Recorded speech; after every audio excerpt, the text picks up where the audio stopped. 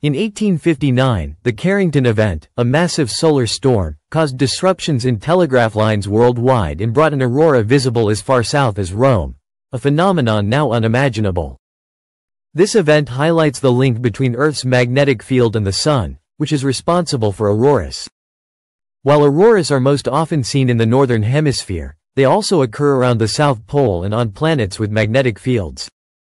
Auroras form when solar winds, composed of charged particles like protons and electrons, interact with Earth's magnetic field, which protects us from these winds by redirecting them toward the poles. Solar winds alter the structure of Earth's magnetic field, creating a magnetic tail, and can cause magnetic reconnection, allowing particles to enter Earth's magnetic field and spiral along the field lines. When these particles collide with atmospheric particles, they excite or ionize them, producing light that forms the aurora.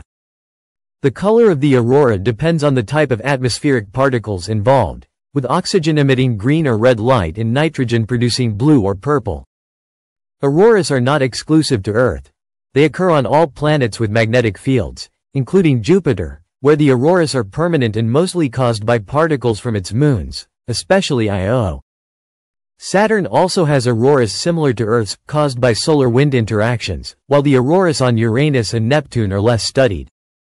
Mars and Venus, despite lacking strong magnetic fields, show auroral phenomena linked to magnetic reconnection, and even Comet 67P has shown aurora-like activity.